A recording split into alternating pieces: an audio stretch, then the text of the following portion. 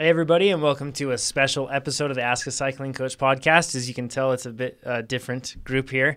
Just myself with a special guest, Geoff Kabush. How you doing, man? Good. Thanks for having me, Jonathan. Cool. I'll have you just lean closer to the microphone, and then we'll get some good audio. So everyone that's joining us now, you're joining us just for the live stream part, and then we'll kind of stop, and I'll do like a proper intro to the podcast, so then people can get that once they get just that part of the file. But it's good to have you guys with us. Thanks for joining us. We're going to be talking about all things really bikes because Geoff is a 3-time Olympian, 15-time national champion from Canada. You've won BC Bike Race twice or 3 times? Yeah, a couple times, and then once with Pendrell in the mixed category too. Awesome. Yep. And plenty of other race wins and accolades to his name. You raced for Yeti. You raced for Shimano. You raced for Garneau, Maxxis, Oakley. Any other brands that you raced for? Yeah, I mean, bunch of partners I'm lucky to work with, probably 12 or 15 now. But yeah, Yeti, Maxxis, Shimano, Fox, WD-40. I mean, yeah, list goes on. Stages, power meters. Yeah, for sure. Lizard skins and grips and stands, no tubes. Cool. The whole group. Lucky to have, a bunch of supporters. Awesome. So you spend, and before we get into, the actual conversation part, just so you know, we've taken a bunch of the questions that you submitted through the Ask a Cycling Coach podcast Facebook group already, and we've kind of built up a list of questions, but feel free to chime in and throw in those questions now into Facebook and YouTube. And we'll be able to go through those. And if we have any spare time at the end, we'll kind of just address those ones ad hoc. But just the same, thanks for joining us. And I guess with that, we'll kick off the proper podcast. So I'll just lay in the proper intro. Welcome to the podcast. It's dedicated to making you a faster cyclist, the Ask a Cycling Coach podcast presented by Train & Road. I'm Coach Jonathan Lee, and I don't have our head coach, Chad Timmerman, or our CEO, Nate Pearson. Instead, I have just one special guest with us here in studio, and that's 3-time Olympian, 15-time Canadian national champion, multi-time BC Bike Race champion, and plenty other race winners, Geoff Kabush. How you doing, man? Great. Good. Great to be hear. Here. Yeah. Thanks, man. Thanks for coming. So you actually spend a good amount of time close to us here in Train & Road HQ, living up in Truckee, right, every year? Yeah. Spend a large portion of the summers hanging out in the Truckee Tahoe area, and a little bit in the winter when there's actually snow here. But I kind of bounce around between Canada and California depending on the season and the racing that's going on. But yeah, it's a great kind of summer base. We have a lot of races at altitude in the US, so it's a nice place to hang out all around. Yeah, it's like that perfect elevation where it's not too high but not too low. You're kind of like right in that sweet spot around 6,000 to 7,000 feet, right? Yeah, still getting some good training and not feel too bad. Not too pathetic, like up at 10,000. Well, I appreciate you joining us. We had our CEO, he just had some sinus surgery. Our head coach is sick. We had plenty of things fell through, but you and I were actually, yesterday we were pre-riding the California Enduro Series race. It's up at Northstar at the resort up there, which is also an EWS Continental race. Yeah. So we were being XC dudes, but pretending to be Enduro bros yesterday. And thank you for taking the time to come in and do this. I appreciate it. We've asked a bunch of questions in our Ask a Cycling Coach podcast Facebook group, and you can join that. Just check it out on Facebook. It's where a ton of other podcast listeners just like you are at, and they're asking questions and sharing what's working for them. If you have other questions, you'll be surprised to see how many people probably have a similar situation and can help you out in there. Or if you just want to get more participatory with the podcast, you can join us there. And we're also streaming live right now on Facebook and YouTube, so you can join us that way. One quick announcement before we get into the questions that you've already sent in to us for Geoff is on Tuesday, September 18th, so that's during Interbike. We're going to be having a live podcast recording party here at Train & Road. A guest is still to be announced. We're working on a few different options, but we'll let you know when that goes live there. But that's Tuesday, September 18th. So if you're going to be in the region at all, you should come over. We're going to have good drinks and good apps, and it's going to be a good time. So join us for that on Tuesday, September 18th. The next night is actually Reno Cross, which you'll be racing. I will, yeah.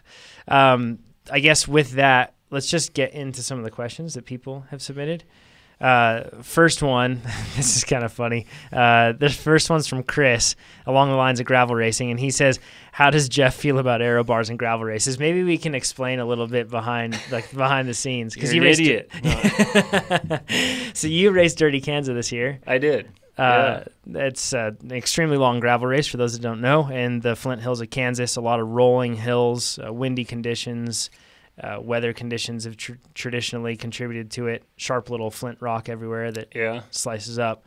But quite a stink got made beforehand because you took a harsh stance on aero bars because it's kind of gravel, so I guess there's kind of no rules, but people started using aero bars in a mass start group race. Well, I think I used a bit of humor, which hopefully most people got, and wrote a little editorial with a bit of a fiery headline saying you're an idiot if you're running aero bars at Dirty Kanza. But no, my feeling, which I think a lot of people are feeling, is it's definitely a safety concern. I mean, there's no other mass start event, where you're allowed to start with aero bars in a mass group, and especially on a surface like gravel, it's I feel it's definitely a safety concern, and became more and more popular after the previous year's winner used aero bars, and it definitely made me nervous. And unfortunately, I mean, there's been a few incidents now, crash in the chase group, which took a couple guys out, and and I don't think it's a conversation that a lot of people were willing to start, but I was happy to bring it up, and most people were able to have a good laugh. I don't know if those guys at a Dirty Kanza will change their minds, but no, I wanted to, get the conversation started for sure. It is dangerous. I mean, you don't have brakes. Even in team time trials that I've done, and I'm sure plenty of triathletes or road racers are listening to this, and they've been in the aero bars. You know how you're basically a guided missile. You don't have brakes at reach. You have to get out of your position and grab those. And then when you're on a mixed surface like gravel, it gets a whole lot more complex. Yeah, and I mean, there's no question there's a performance advantage. And so as long as they're legal, I mean, like Ted, who won, he would prefer not to have to use them, but he used them with good effect to win the race. But it's tough. I mean, the community really wants to be inclusive, and certainly when you're out there in the wind by yourself, it's nice for some of the people to save a bit of energy. But overall, I would definitely hope to see, like many other races, move towards we're banning the aero bars. I just really felt it kind of was affected the race to the front kind of negatively, of tactics, and just wasn't as fun a race when guys could just sit on the front in the aero bars. Yeah, we'll get into another aero bars discussion later on. But with gravel itself, the other question that came in from Igor, he said, is the gravel category really necessary, and does it have any real purpose in cycling, or is it just marketing? I've done a few gravel events now. I'd say that I guess I have a stance on this. But what's your stance? Do you feel like it's just purely a marketing ploy by the cycling industry? It's very that's kind of the tin hat explanation for gravel. Or do you think it has its own to stand on? I mean, I think it's that style of riding is definitely surging in popularity for good reason. As far as the differences in the bikes, it's there's definitely subtle differences between cyclocross bikes and gravel bikes, but it's definitely a separate category. Especially I ride open bikes, which are really much more capable in what they can do in the tires, and I think that's where the biggest difference is the tire development we've seen on gravel. The bigger size from where all cross has been centered around 32, 33 C tires, because it's the rules for racing, but we're seeing 40, 42s, 45s, and even on my gravel bike I can run 27.5 mountain bike tires, which is the biggest and nicest thing about that style of riding, I think, is people are realizing it's getting away from the traffic and the back roads. And I mean, it really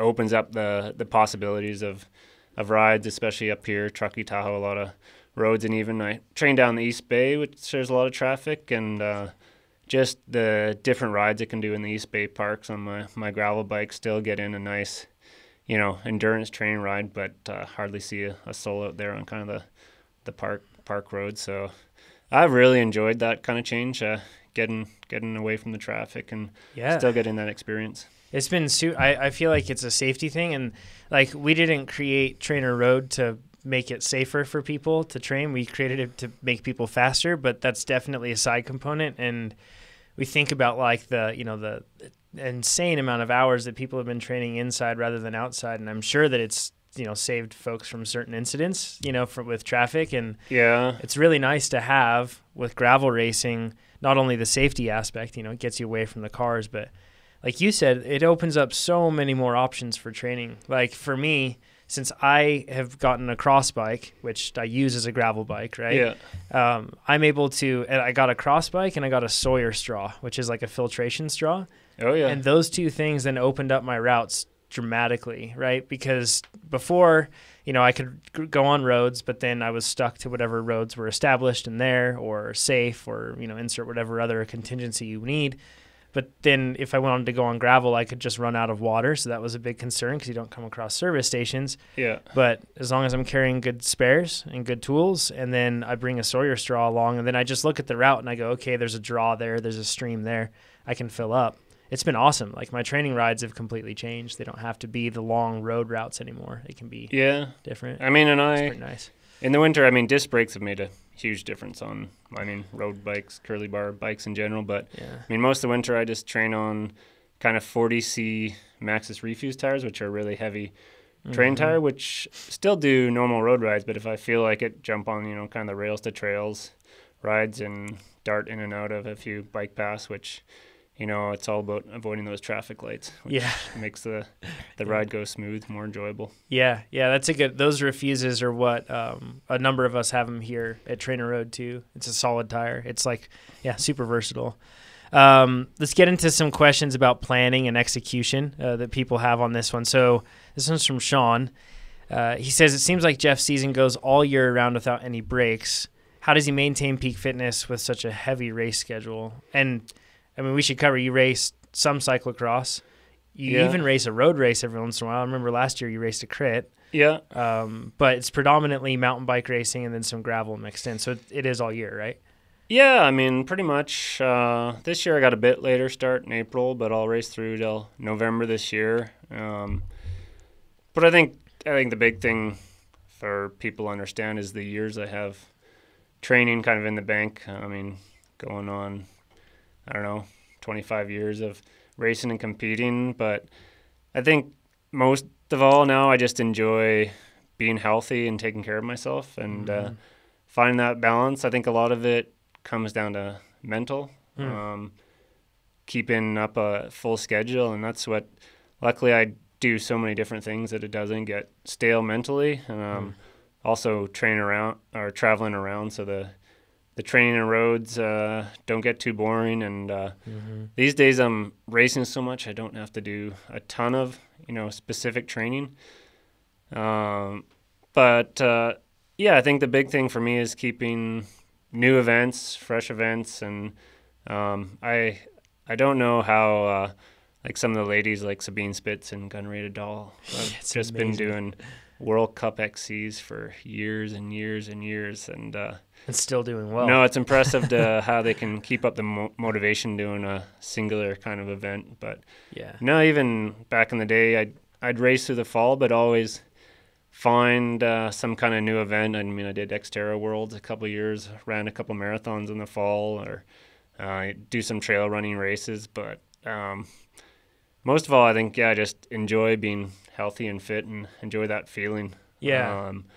It's painful when you let things slide. So, but in the winter, it's definitely fitting in those mental breaks. In Canada, I'll do, and down here when there's snow, like some Nordic skiing and backcountry touring, and just try to fit in those breaks and kind of mix things up. But always kind of keeping the body going and then kind of fine tuning it depending on the events I'm doing. So you kind of like you basically like maintain like a pretty high amount of fitness.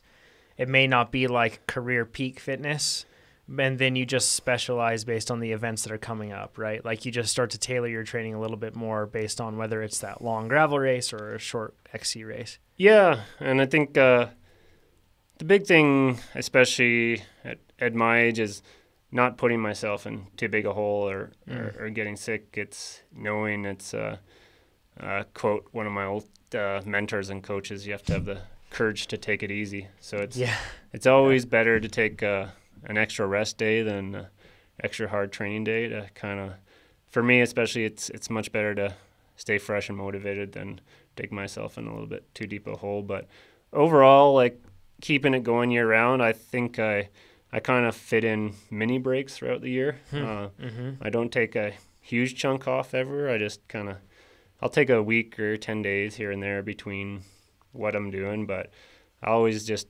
enjoy exercising and being healthy. Do you mind sharing your age as a point of reference for those that are listening? 41 now. 41. Yeah. Yeah. So, and you mentioned the fact that, like, you know, since it's changed, right? In the sense that, like, at this point, if you do put yourself in a hole, have you noticed that it's harder to dig out of that? Or what differences have you noticed from, you know, aging from being a young 20-something racing or mid-20s something racing to now being 40? Do you have to plan less days of intensity or more days of recovery between? What changes have you made? I think it's, at this point in my career as an athlete, I'm very aware of my body, but it's definitely, I'm still highly motivated, but the body can't keep up with that motivation sometimes. And I think my last couple of years of racing the World Cup XCs, kind of making a push for the 2016 Olympics, I was pushing too hard and not allowing my body enough time to recover, and kind of learn from that to really pay attention to my body and workouts, really listening to my body to kind of adjust based on the feeling and how things are going. But for sure, making sure to be these days a little more conservative on the rest and recovery. Yeah. And I'm sure you pull from a bank of years and years and years of fitness that probably allows you to a certain amount of, like, not only do you know your body better and everything else, but, you know, carrying that aerobic fitness year after year after year also, I'm sure, has some sort of residual effect in helping out, you know. We see that with a lot of athletes that have been training for years like that. So have that kind of structural fitness, and some people call it old man fitness, I hear, or old man strength, but I think it's experience, and it's truly just, you know, a huge amount of aerobic conditioning that, you know, your body, you really are changing your body with training. So you change it for years like that, it does have like substantial changes to it. No, a lot of awareness, and, you know, I did a lot of physiology work and testing, and I think the most powerful part of all that is kind of associating all that physiology testing and data with the body feeling. And now I can, because I had so much data and physiology work, that I can kind of relate that just to my feeling out on the bike. So even without any gadgets, I'm really aware of where I'm at and what my body's doing. Yeah, we talk about that a ton. Like power meter, power data is fantastic to have. It's incredible for training, especially.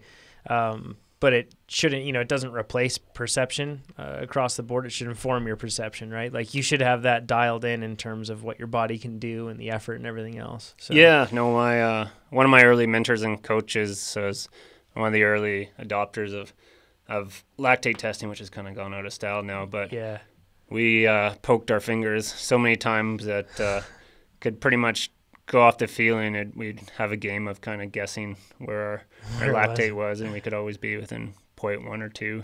Do you remember where your threshold was in terms of lactate? Because standard's usually 4 millimoles per liter is what they usually say. Well, we'd use a kind of different testing, and back in those days, we were just testing on rollers with kilometers before power meters came out. Interesting. On heart rate, but we do a test a little different, kind of was the lactate balance point. So we'd go up to max and then drop down and kind of associate a heart rate with kind of a stable lactate balance point and base our training off that kind of lactate balance point. Yeah. Did you ever get your lactate actually tested, like the blood lactate levels? We had a little portable lactate meter that I'd carry in training. Yeah.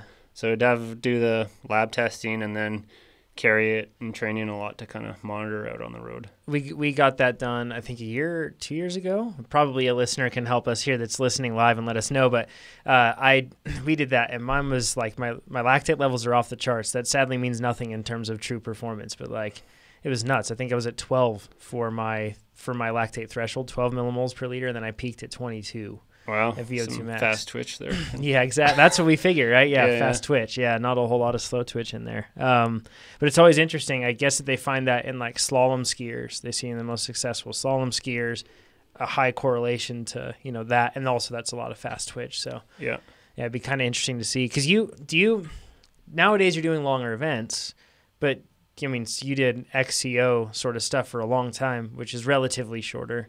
You're also really good in short track events, like at the Epic Rides races. You're always a favorite at every one of the fat tire crits they do. Do you prefer long or short, and do you find that your physiology lends itself to one or the other? Yeah, I mean, my history and strengths were always in the pacing and endurance, and that's actually what cross country was when I started. Yeah, it's changed. I always tell a story. My junior worlds I went to for mountain bike. The XC junior race was won in over 2.5 hours, and I was around 3 hours. And so, I mean, when I started, it was more 2 hours 15, 2.5, and I mean, my strength was like the last 30, 45 minutes. And as my career evolved, they basically took out the best part of my race, and so that was a challenge towards the end of my kind of XCO career, was adapting to that, punchier, harder, shorter racing.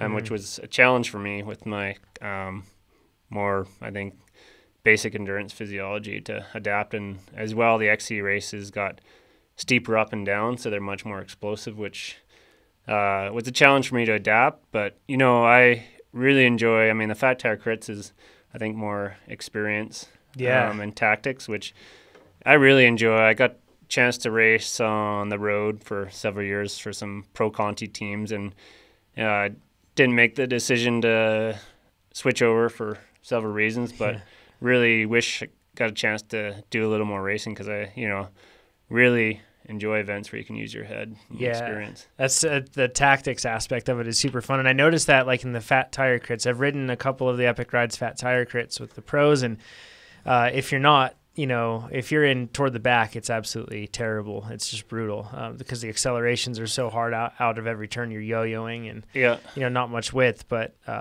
it's a full tactician's race for sure. Yeah. No, I'm really jealous now that the short tracks are getting to the World Cup level. Yeah. Because I really enjoyed racing them domestically at the U.S. Nationals for years. And, it's fun. It's interesting watching just the tactics, and maybe I can become a short track coach for some of those races because it's definitely interesting to watch at that level. Yeah, it's pretty fun. Let's get into a couple other questions more on the tactical, or I should say technique side of things. So this one comes from James. He says, how does Geoff approach the multi-year planning, from Matthew. He says, does Geoff program in time for sessioning or skill development, considering he is competing now in high-level enduro races, which is this weekend? It's not EWS, the global tour, but it's Continental, and it's a stacked field. It's a lot of good guys. Or does he try to incorporate single track into his day-to-day training to keep his skills sharp when required? And if I could just add on to this too, there are XC riders that really don't have what I would consider like technical skills that would enable them to be competitive in something like enduro racing that's a little bit more tougher. Yeah. But you're definitely not one of those riders. You're the rider that has the skills that can transfer over to that. When you're looking for an XC side of things, absolutely. Is that something that you've always developed? And did you just develop it by having fun as a kid on a bike, or did you have to consciously make those efforts to become a better technical rider? Well, I think it's both. I was really lucky growing up in Canada and BC on Vancouver Island as a place to start out my mountain biking and learning. And I think that's the challenge for people that don't live in technical terrain or areas, like Colorado, where you can't really ride in the wet. It's a challenge because I really feel like it's that kind of daily training environment where it's hard to pack that skill development into like a weekend camp. It's really subtle skills that you to become, efficient technically. It's those subtle skills that takes a lot of time. And I was lucky, growing up in BC, that I was racing and riding those trails every day growing up. But it's also, for the enduro races, even later in my career, I started off doing a few events like Trans-Provence, 6-day blind enduro, and I'll do Trans-Cascadia River Fall. And I felt like that pushing your comfort limits always, when I came back to XC, it really, really helped. But for me now, racing enduro, it's more putting in time on it. It's definitely an adjustment going from a XC bike to an enduro bike. Yeah. And if I'm going to race, I definitely want to put in the time to make sure I'm comfortable pushing on that bike with the suspension setup and tires and knowing the limits. And that's what takes, I think, a little bit of focused training on a different bike. So even when you first jump on an enduro bike from an XC bike, it doesn't feel like you can go as fast because you're just not used to how the bike's reacting. Yeah. But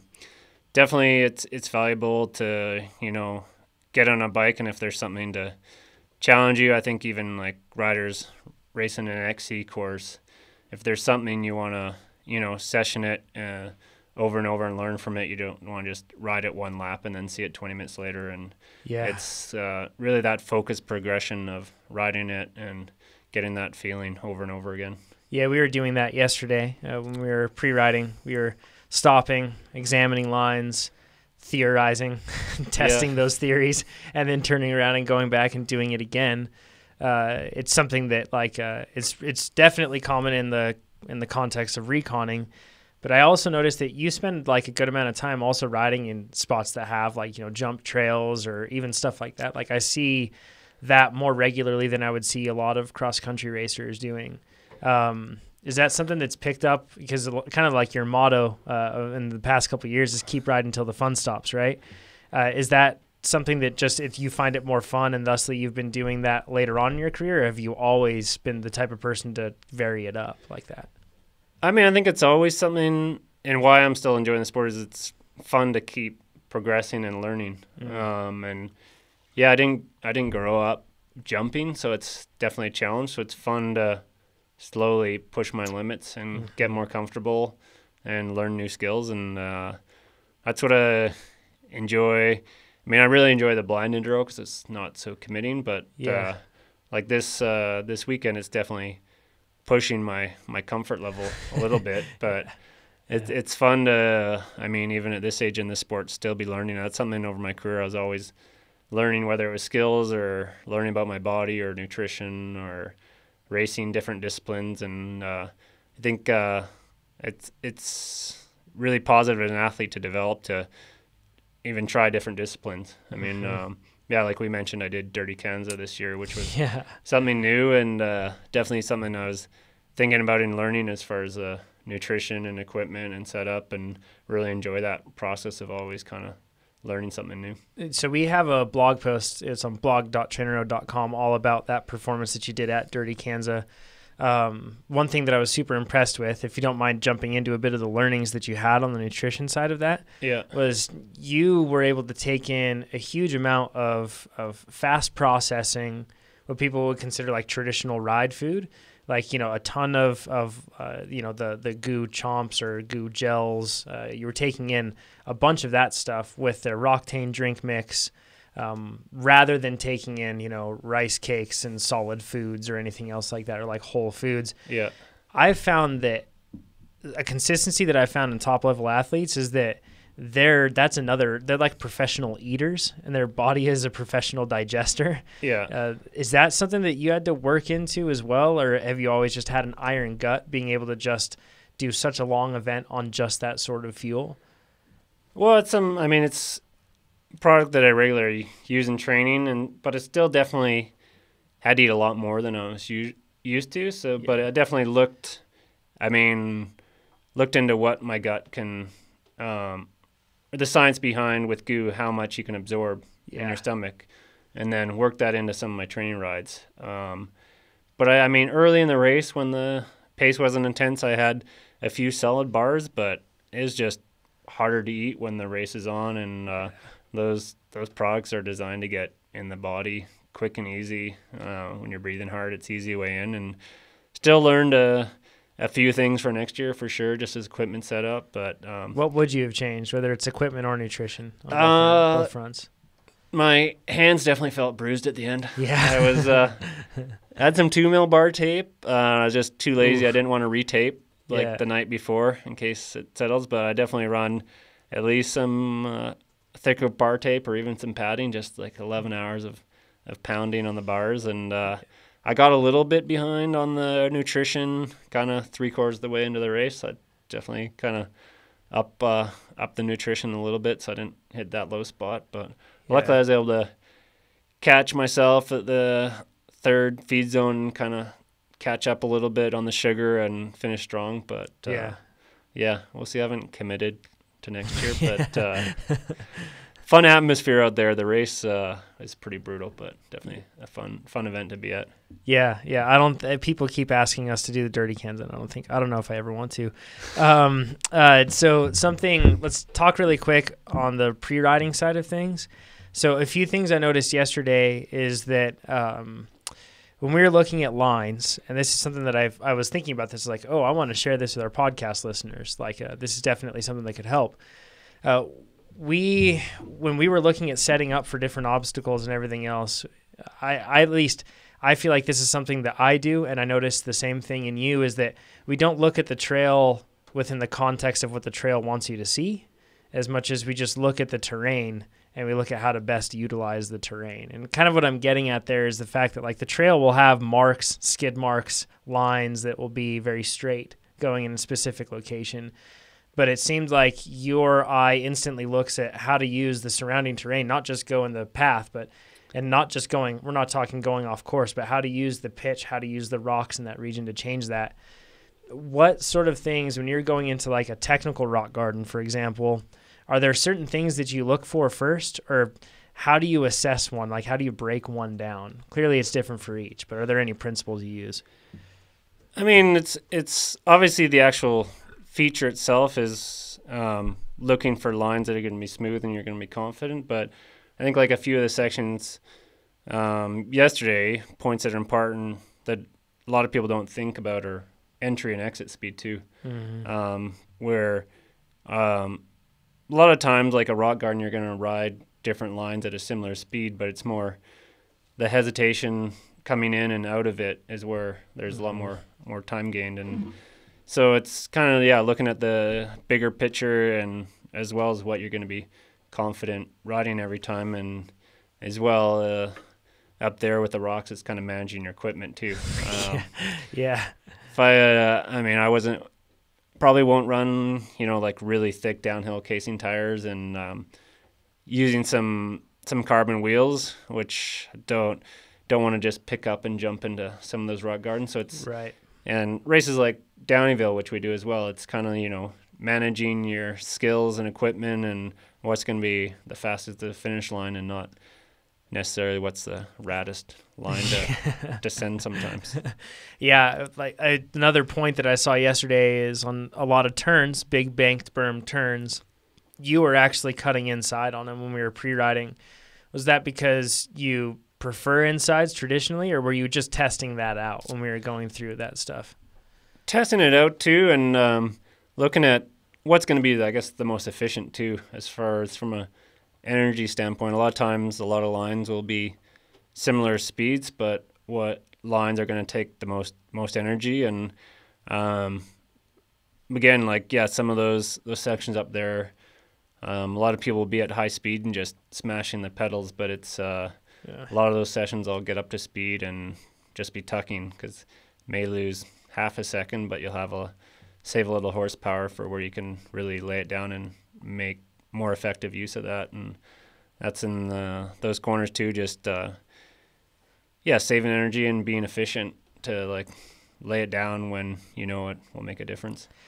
Jerome's question, this kind of ties into what we're talking about. He says a couple years ago, Geoff had mentioned he could have given some technical lessons to many of his World Cup fellow racers. That year, the race course was in Le Bresse. That's in France, and it's actually coming up this weekend, this year's edition, I should say, and it was muddy and slick. So he says, how about giving some advice on riding and racing in slick and muddy conditions?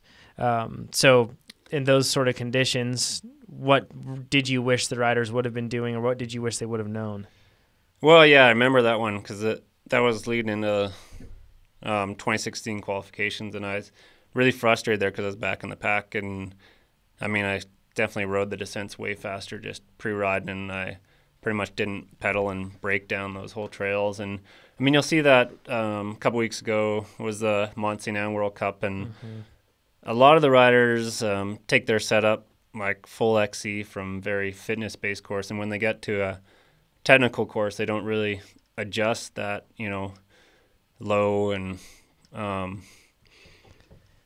low bars and stiff suspension, and I think if people adjusted their bike setup slightly, they'd have a lot more success and be a lot more comfortable in some of those really steep, challenging sections. So is that just are you talking like minimal changes, like, putting a spacer underneath that stem, or, maybe a stem that isn't quite as negative of a rise? Yeah, just adjusting from, I mean, a lot of XCO riders can be very particular, and they want to, take the setup from their road bike, or, but yeah, like, I mean, throughout my career, I was always, a bit more progressive in my equipment selections, early adopting, disc brakes or through axles or riser bars or single rings, things that worked in the mud and made it more comfortable. But I mean, some racers tend to be really rigid because they just have one setup and that's what they know. And I think it's the benefit of riding different disciplines and being aware of how much more comfortable and confident you can be on slightly different setups. We're going to get into your equipment setup soon on the different bikes you ride. So we'll talk about stem length, and I'll get into all that. I'm making a mental note right now. But one thing I wanted to talk about is technique tips for really slick and muddy conditions. We hardly ever have them here where we're from, because if it rains, you simply don't ride because your wheels just get covered in peanut butter mud and you'll be done. So I've been in a couple situations where it has been really muddy and slick, and I feel like I have a relative advantage coming from motocross. I'm used to not having traction, but I still was a total fish out of water. Are there any principles or tips that you utilize regularly or think of when you're riding in muddy and slick conditions? Because you grew up in that sort of stuff. Yeah. I mean, a lot of it's experience, but there's definitely some bike setups for sure.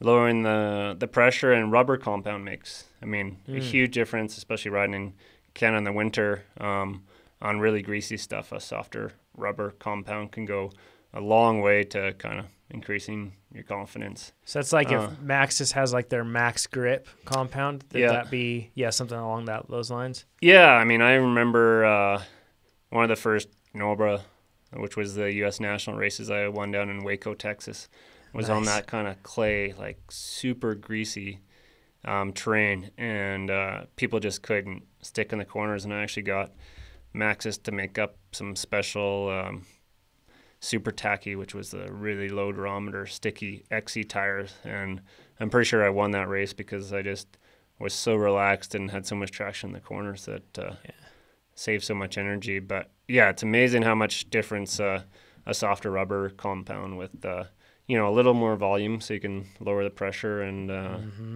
it's having that confidence, because once you lose confidence in those conditions and tense up, it's being able to relax and kind of just subtle stuff. I think knowing, which takes a lot of time to develop, but knowing where your rear wheel is, and just modulating your power. I mean, in dry conditions you can just open the throttle, but in the wet conditions it's a lot of subtle on-off power. You got to like ease off the power when you're going over roots and looking for the traction kind of in between the roots when you're going uphill or downhill. Yeah, something that I noticed too is like a certain comfort that like a rider at your level has with a loss of traction too. Yeah, I mean, that's like, where you see in cyclocross too, like being comfortable not being in control. And that's where I think a lot of people struggle, is because they always want to be in control on a descent, and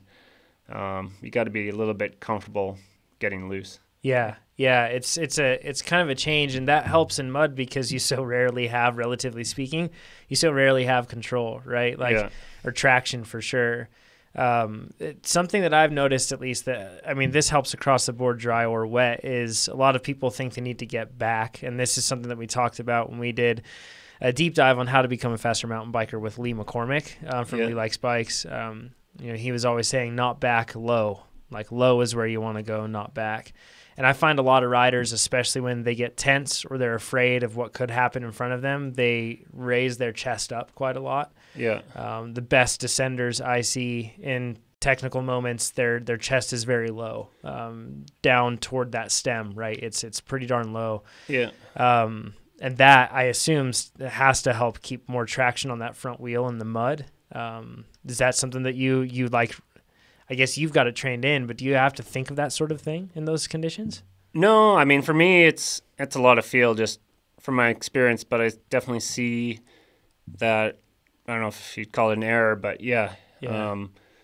coming to a technical section, dry or wet, that people are getting really far back. And that's, when you lose the traction on the front wheel. And a lot of that, I think, I see it more in XC racers. They want their fork to be really soft, but a little harder fork allows you to, maintain a little bit more weight on your front wheel and traction on the front tire, and subtle stuff, but takes just, a lot of,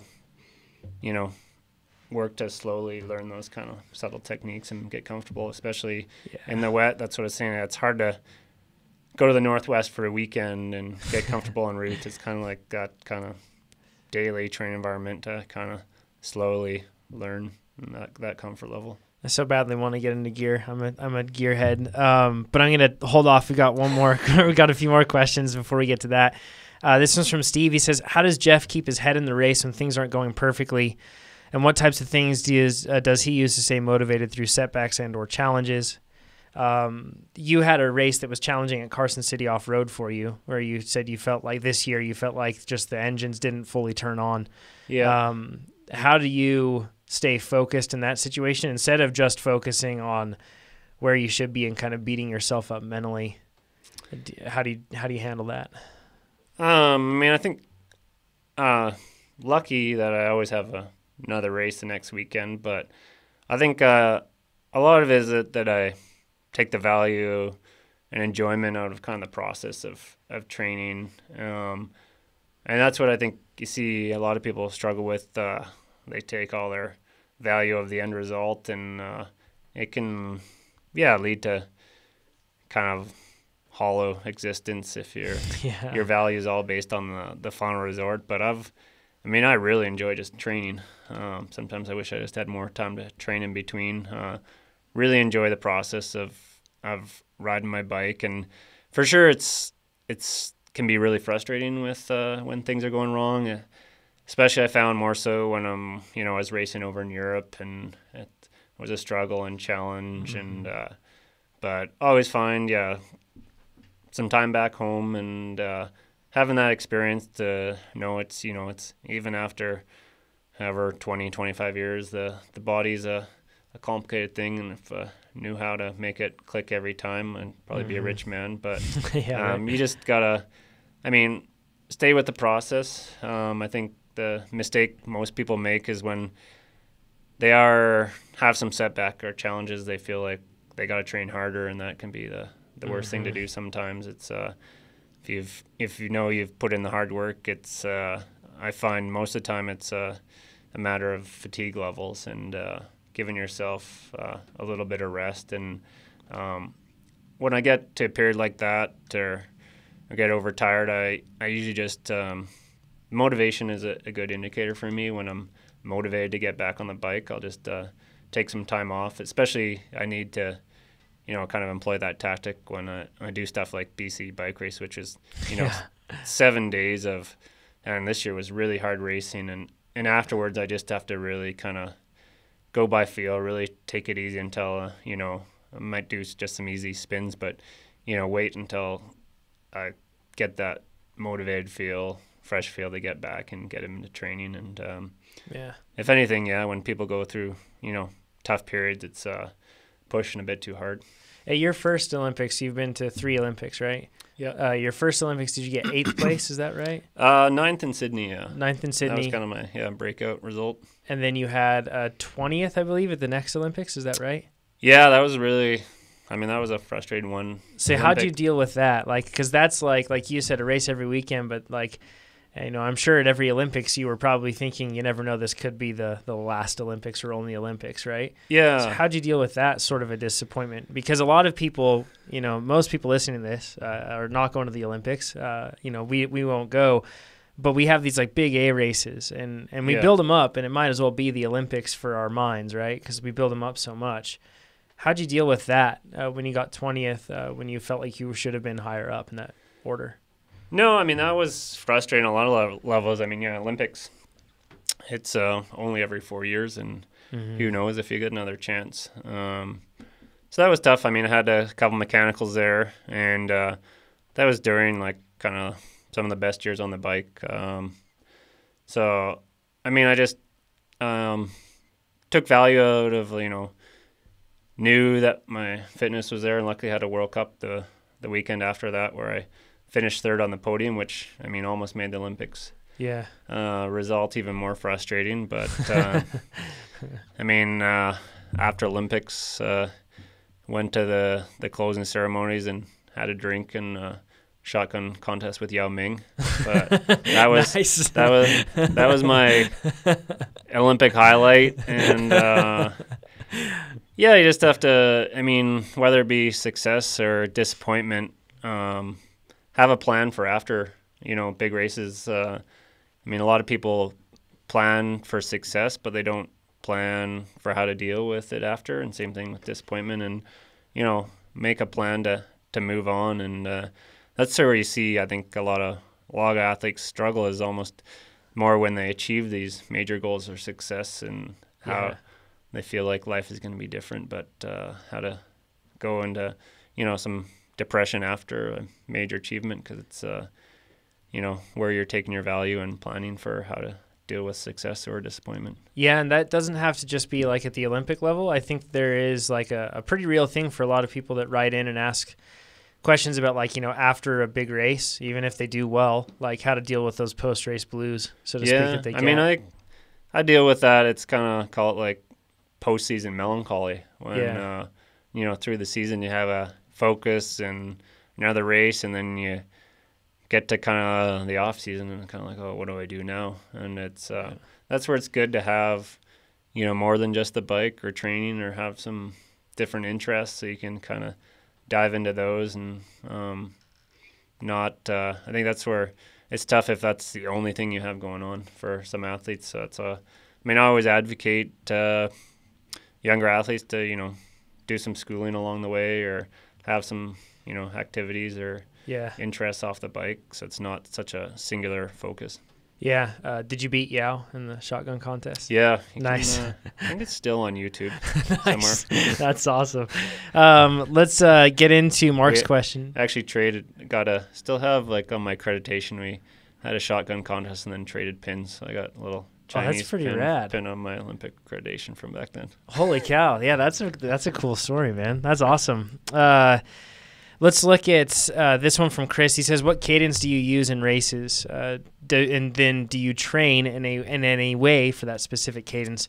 Chris mentions that his is usually for cross country around 70 to 90 road. He's usually 90 to 110. He's usually higher on the road.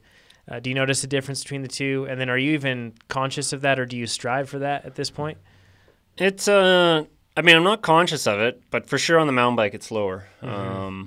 Lower cadence on the road.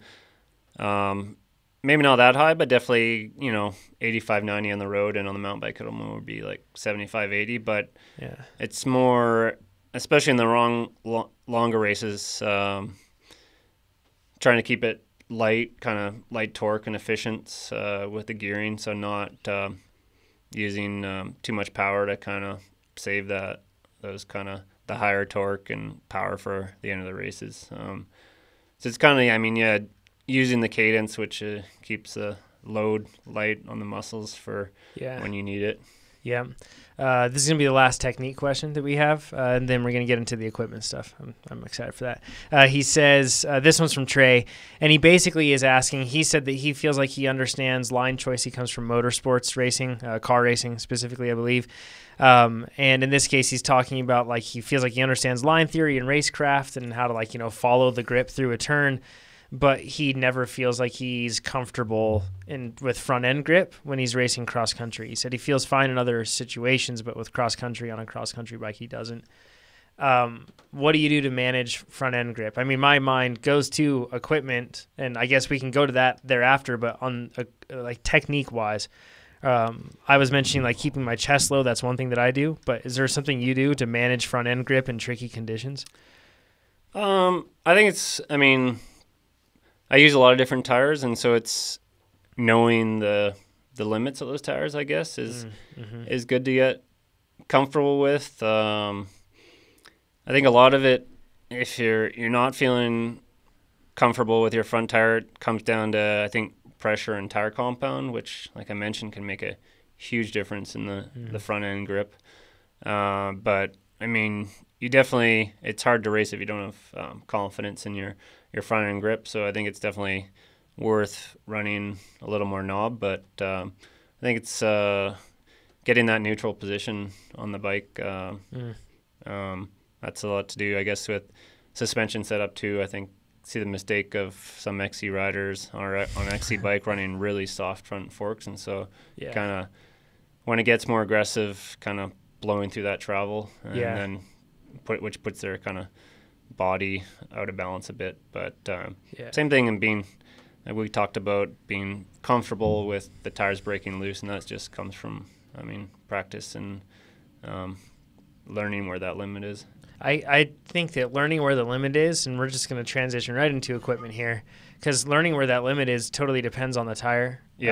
And I've found that certain tires give you a very clear indication of where that limit is, whereas others don't. That doesn't mean that you can't corner effectively on the one that doesn't give you the indication. You still can. Yeah. But like a tire that I'm thinking of, and I'll just stick to the Maxxis line. In this case, you're a Maxxis rider. But a tire like the Icon doesn't really seem to give me like an indication of when it's going to let go as much. It's more like a smooth gradient of when it'll let go versus something like the Aspen. Feels like it has a much more like solid lock-in where you go, okay, if I go beyond this, I'm in risky territory. But right here, I'm kind of locked right in. And a lot of that has to do with, I've found, is the gapping between the knobs as you roll that tire over, and how much surface area you have on the ground between the knobs, everything else. And that's something, Trey, possibly in your situation, I don't know what tires you're using, but experiment with tires with perhaps slightly, maybe they've got side knobs that are a little taller. And maybe that can get you to the point where you're comfortable enough where you can figure out the technique and then kind of, build off of that. Yeah, I'd add to that. A lot of it comes down to tire profile as well. The two tires you mentioned, the Icon's a much squarer profile, and the grip and confidence with that tire comes a lot down to surface. If it's a harder surface or like loose over hard or like roots, it's not going to be as forgiving in the corners as the Aspen, which is a much rounder tire, which, will carry a bit more speed in the corner, but also have a more predictable kind of as you roll it into the transition. And so, the Aspen with loose over hard is much more predictable because it's kind of a softer transition as you roll it. And so it's just experimenting. It's also depends on, Trey's technique. Some people lean the bike over a lot more and get into the cornering knobs on different tires. So it's definitely worth experimenting with the different tire profiles and knob patterns to see which kind of suits your comfort level the most. On suspension setup too, with a fork, I find that a lot of XC riders run their fork too soft because they're hunting for front end feel because they might be compromising that with too much pressure in their tires or running a tire that just is inadequate for the type of riding or terrain that they're on. So what they'll do is they'll feel like because their tire doesn't give them the traction they need, that they need to soften up their front end to get a little bit more control, which I see where they're going with that, but you're compromising so much with geometry. I'd recommend setting up the fork just as, in terms of sag, where by the book where it should be. Yeah. Dialing in any settings, usually from there on an XC fork, you don't have much. You'll have rebound damping, and then you'll have compression. Just getting it all, reasonable, and then from there trying to suss out the tire aspect of things. Because I find a lot of XC guys, they run their forks either way too stiff or way too soft. It's so rare to see them sitting in that. In general, a lot of the suspension companies work pretty hard on recommendations, and I find they're pretty close to the mark. It's usually a really good starting position. They have charts with weights, and I'm usually within a couple clicks off on the adjustment from there. But for sure, I mean, a lot of people set it up soft so it feels good in the parking lot, but when you're in race speed kind of going hard, it's not going to give you the support or control. And I learned that a lot. I really encourage people to, try different disciplines, and that's what I took from racing. Some of the enduro is definitely, after racing some more challenging enduro events, to definitely stiffened up my suspension. But, you also have to have the strength, and that's where I think a lot of people don't pay enough attention to the core and upper body strength that mountain biking takes. I always recommend should be able to do 50 push-ups. Yeah. Yeah. But that's, and that's one of the things, how effective a conditioned body can, upper body can help in endurance racing. Doing some testing back in the day with lactate, just after a big 6 or 7 minute descent where hardly even pedaling, or even did some testing in the gym, just using the upper body on kind of elliptical machine, how jacked up the lactate can get when in those muscles that aren't endurance trained. So it's definitely worth training those muscles, and that's where some time in the gym, or what I prefer to do is just some Nordic skiing in the winter, kind of developing that endurance strength, and the upper body can make a big difference, even though it's not pushing the pedals, but helping to recycle and be more efficient on the trail. Oh yeah, that strength is absolutely key. Couldn't agree more. On the equipment side of things, Michael asks, how are you finding the new StepCast 34? That's the Fox fork that you're running. It was new this year. And I'll kind of describe what makes that fork unique. Adam also has a question on it. He says, how noticeable is the change shorter offset in the new Geo for forks like the StepCast 34? So a lot of that probably sounds foreign to folks, but basically, traditionally, if you're looking at the diameter of the stanchions of a suspension fork, those are like the shiny parts that basically go down into the rest of the fork, right? And those have traditionally been 32 millimeters in diameter, and that's for cross-country racing. That's what they've been. Whereas 34 or even 36 for trail and enduro and downhill racing. Fox even goes to a 40 for downhill stuff. And basically, the bigger you get, the stiffer it is, but you also have more weight as well with that. So that's why they've always stuck to the 32, to the smaller ones. But Fox now has a slightly broader diameter of 34, and then they make the chassis just a little bit more narrow, and they kind of to shave some weight out of the whole thing. But the interesting thing is forks have a thing called an offset. And if you look at your road bike, if you're listening to this, your fork has a rake to it, kind of like basically. It's rare that it just follows perfectly at the head tube angle. In many cases, it goes slightly forward. If you think of an older bicycle, you could really see this because the forks would be bent down at the bottom. And the way that they do this with mountain bike forks is in the upper portion, the crown, they'll actually change the shape of that, and it'll shift the fork forward or back. And we're seeing this trend where it's actually not going as far forward. It's coming back closer to your bike. I guess, so with that understood, and that's why this fork is significant and it's brand new, have you noticed a difference running a 34 to a 32 in terms of stiffness or performance in general? For sure, the stiffness. And that's where it's, with the transferring the lightweight technology, they did the StepCast 32 and then the StepCast 34. It's about a half-pound difference, but it's a lot. Significant, but for the events that I'm more focused on, it's not strictly a weight kind of balance. Certainly feeling the confidence level is what I feel for sure. Really noticeable on the more challenging terrain like at BC Bike Race or Downeyville, just how much straighter and confident I can go into really technical. You don't have the flex, so the front wheels, and it's got to stay on line, and it's also an extra 20 mils. The StepCast 34 is a 120 mil fork versus 100, and the new Yeti SB 100, which I run, was kind of designed around the shorter offset, and that's what they found really much preferable. I haven't tested back-to-back the traditional 51 mil offset versus a 44, but I sure know that I'm much more confident on the Yeti.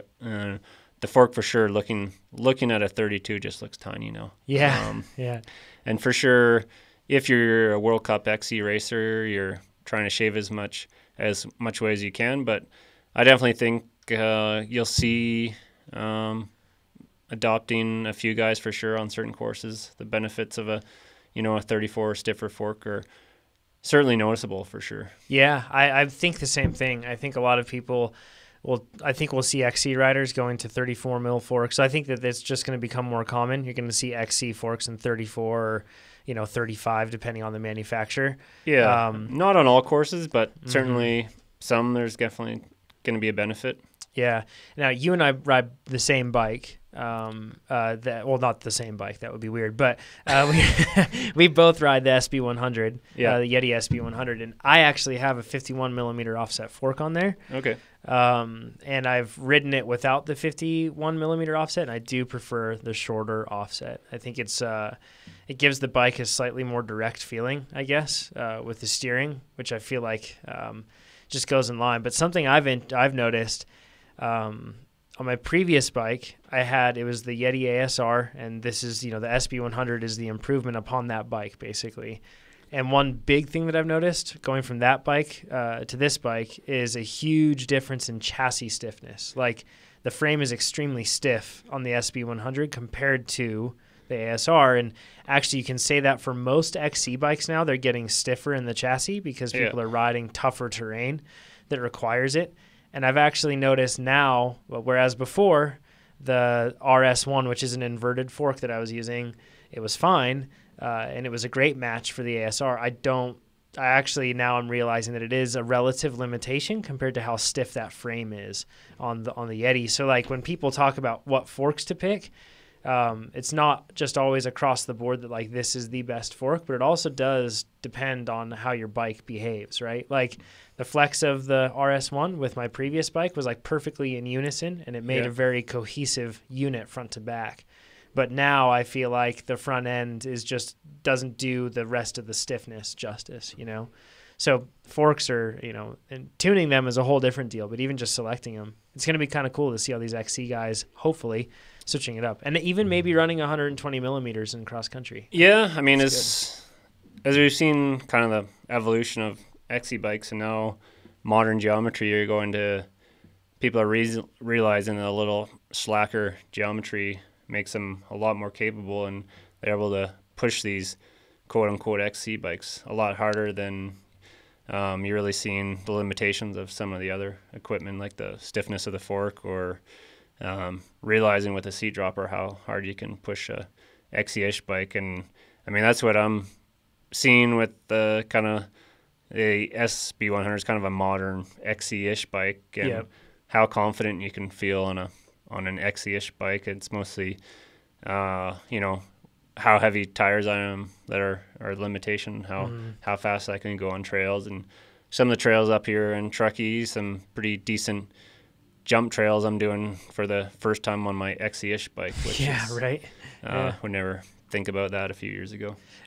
I find that it saves a huge amount of energy around the course, right? Like, they're getting these bikes now where they're more capable, but they don't weigh much more at all. I mean, my XC bike weighs 23.5 pounds, so my SB 100, so that's pretty darn light. Like, I know it's not like a sub 20 pound weight weenie bike, but what I'm able to do with that 23 pound bike then on descents is I'm able to just relax so much more. It doesn't require so much tension. And I think that I understand the reticence, perhaps, the XC racers feel to getting a bike with 120 millimeters of travel up front or a slightly slacker head tube angle. They feel like they need to err completely on the other side and basically make it as close to a road bike as possible. But I'd encourage, especially if you're coming from the roadside, to actually look in the other direction and give yourself a little bit more wiggle room. It's going to help with learning things. And then as you get more capable, your bike's actually up to the task rather than you getting more capable and your bike's a limiter. I mean, I think that's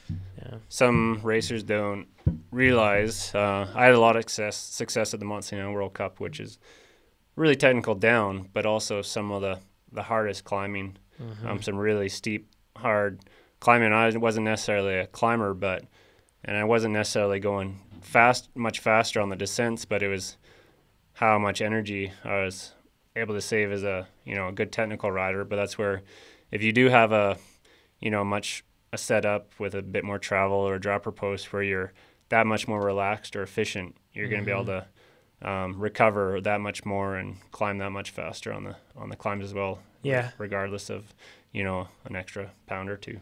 Yeah, and I think the other thing that we're seeing now is that shock companies and then suspension companies are getting super.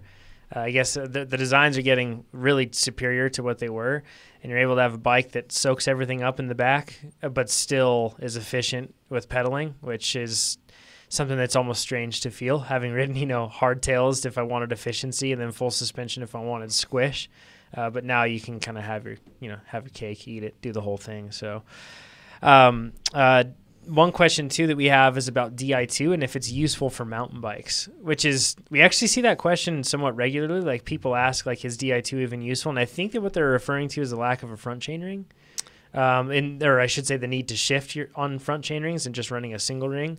You were running Di2 yesterday, I noticed, and you run it, I think, on all of your bikes. Yeah, most of the bikes, I just got the new XTR, which doesn't have a Di2 version at the moment. That's right, yeah. But there's definitely some value, especially, and it's a product that's actually going away, great product that Fox had, the IRD system with the electronic lockout. That's right. And it's the ease of use efficiency. Fortunately, the IRD is going away because there just wasn't the market for it. But it's something like that where, a typical lockout lever to use multiple times on a lap, it just, you think it's a little silly pushing a lever, but it adds up. Like the Fox RD was just a little rotary dial, which, you could switch on and off in tenths of a second out of each corner. And same thing with the Di2, it's definitely the ease of use. Again, silly, just thumb pressure, but long races. But the biggest thing I enjoy is the maintenance aspect, especially living in Canada and the wet winters with typical cable system. You're always going to get some contaminants in there, and the rear derailleur shifting is going to start to drag, and that's what's really nice. And for cross too is, you don't have to worry about cables getting bunged up and replacing them. And so it's right. That's one of the biggest benefits I see on the mountain bike is the maintenance and contamination of typical cables. We're going to finish this off with questions about BC Bike Race, but that's actually, I remember during the Single Track 6, a stage race, I remember actually dreading having to shift down toward the end of that in stage 5 when I was completely fatigued and pretty tired. Yeah. I remember just thinking, like, even though it's a relatively easy thing to do, when you multiply that over how many times you needed to shift for, I don't even, across those days, it actually did become really tough. And I remember thinking, like, if I just had a little electronic button I could push, I'd be so much happier. So, yeah, I do think that there's a place for it. BC Bike Race, you've raced that individually how many times? And then just a couple times, yeah. It's been really fun to get back. The last couple of years I've done the solo category and jumped in, I don't know, maybe it was 2010 with Catherine Pendrell, did the mixed category. Okay. Yeah, and she's a fellow Olympian as well. Amazing Canadian cyclist. So when you guys raced as a team, because that's actually a specific question from Daniel. He says, how should my teammate and I prepare for the BC Bike Race next year as a 2-person team? So I guess covering this one, is there anything like specific that you feel like a team should know in relation to, or I should say in contrast to us individual? I think it's just every teammate's going to have its strengths and weaknesses, and being aware of that, it's going to constant conflict if you're really, competitive. Yeah. If you have to, wait for your teammate, whether it be on the technical or the physical parts, and just having the communication. With Catherine, she's an amazing technical rider, and power to weight. She's a really strong climber, but for me, it's like the flat power sections where I had to really kind of nurse it along. But I had a lot of fun racing with her, mostly because we were trying to see how many guys we could chick. Yeah, nice. Which was enjoyable. But yeah, it's just being aware that you're gonna most likely have different speeds, and being allowing for that to happen, and be okay with trying to help your teammate along where possible. For me, I was awfully a bit stronger than Catherine, so I'd go. I knew I was stronger, so I'd sometimes jet ahead to the feed zone or tell her just to keep riding, and I'd grab water and snacks and then catch back up. Right. And just figuring out how to work together efficiently with your strengths and weaknesses, I guess. That's cool. Yeah. Sending one rider up the road to help with that. That's a pretty good one. I guess individually, what are your, we could go into BC Bike Race in a whole different episode, but with BC Bike Race, what tips would you have for people? Like what sort of bike do you think is best for that sort of race? Is it a full-on trail bike or a full-on XC bike? Something in between? You definitely don't want to go full XC, but it's still an endurance race. So, that's the thing we talked about. Modern XC-ish bikes are really capable. So, for sure, it's 7 days of single track, and it can be rough at times. So, you definitely want some full suspension. Definitely more than just a typical XC full suspension, I think. Yeah.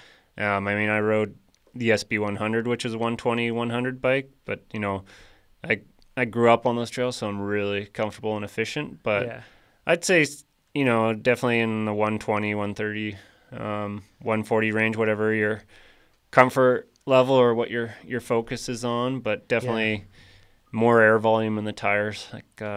What volume tires would you run? Or what tires did you run? What pressure and what volume? I rode the 225 Aspens. Okay. In the low 20 pressure range, except for the North Van day. I ran a little bit more aggressive with 235 Forecaster, and I wouldn't necessarily recommend everyone run a 225 Aspen. It's a fairly fast racing tire. Yeah. But definitely, I think in the 235 range gives you a bit more air volume. I recommend, there's a 235 Icon, which is I kind of recommend, which it's good in the loose stuff too, right? It's just a nice volume, so you can soften it up, and there is still a lot of XC-ish endurance stuff. And so you definitely you don't want to run too heavy, or you'll get stuck in traffic, and that's always a balance. If you run a setup that's really capable trail bike, it could get a little frustrating if you get caught in the traffic and then can't ride the trails at the speed you want. But coming from Maxxis tires is what I run. So the Forecaster is kind of a good all-around tire. Another same kind of casing, the 235, and I think that's a good kind of compromise. For sure you can, if you're not so worried about speed, and a 2.3 trail tire, there's lots of good options on that range. But it's a good towards definitely don't go full XC. Cool.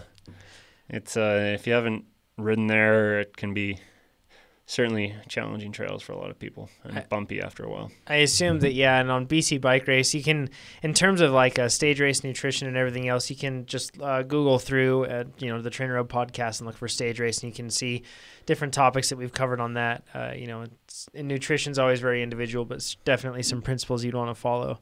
I think we're up on time, Geoff. I guess the last question that I wanted to pose to you was, we were at Leadville 2 weeks ago, and we saw 4 people on gravel bikes with drop bars. Do you think so? I think that both of us were under the impression that drop bars weren't allowed. I think that they told somebody in the past that he couldn't run them. Yeah, I remember Travis Brown running a freak show drop bar full suspension. Yeah. But I haven't looked into it, but I wasn't aware they're allowed. But certainly these days, I think drop bars would be a good option there for sure. I think it'd be faster. Especially, I mean, yeah, there's a bunch of bikes like the one I have where you can run 27.5 mountain bike tires, so you could still be drop bar with a pretty. That's the open upper or up?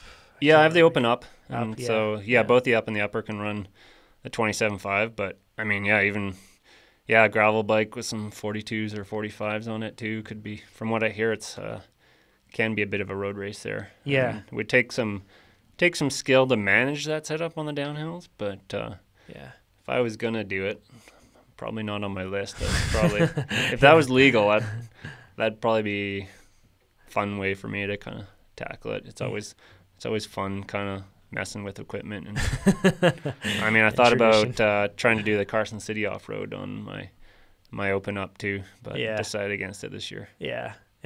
Well, thanks for joining us, man. We really appreciate it. Thanks everybody for joining us live too and submitting all these questions that we were able to go through and ask you. If you do have any more questions for Geoff, just let us know. We can send them right over to Geoff, and then maybe Geoff can get us some responses on that. I guess good luck to both of us at the Northstar Enduro this weekend. Hopefully us XC nerds come out alive.